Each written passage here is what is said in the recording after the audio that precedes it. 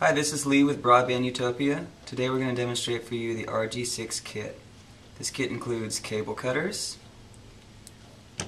RG6 cable stripper, a compression tool for the connector, and 10 RG6 compression connectors. First thing you're going to do is take your cable cutter, get a nice clean cut. You're going to kind of work the cable back into a circular shape because the cable cutter will smush it down a little bit. Now take your stripper tool, enter the cable into the side with the label, and make sure that the cable is flush with the end of it. Engage the jaws of the stripper tool. Now we're going to rotate it about 7 times clockwise.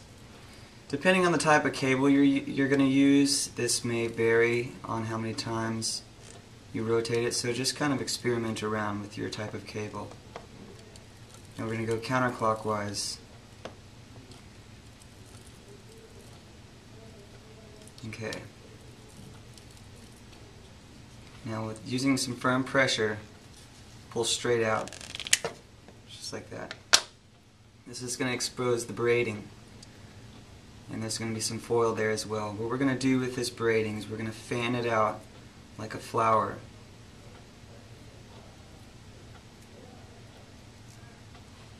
You fan it straight out. The more time you spend with this part, the better the connector is going to work and connect to the cable. You want it to be evenly distributed, no lumps.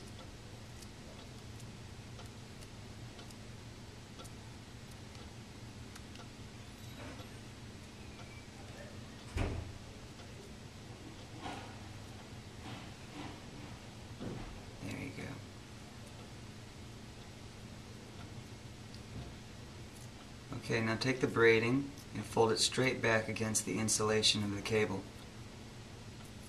So it's nice and even, not lumpy.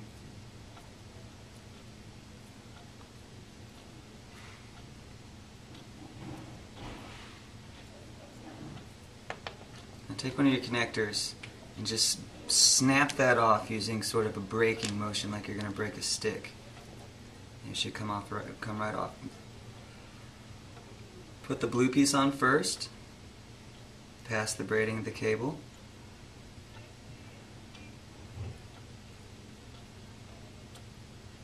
Okay, now take the other part of the cable connector and work it onto the cable.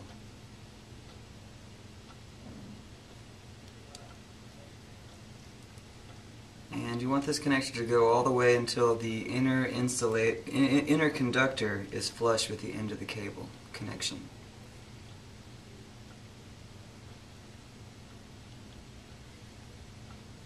Just like that.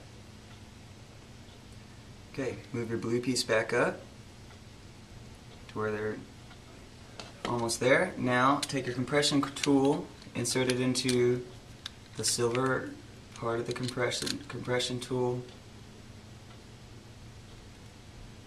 and clamp down.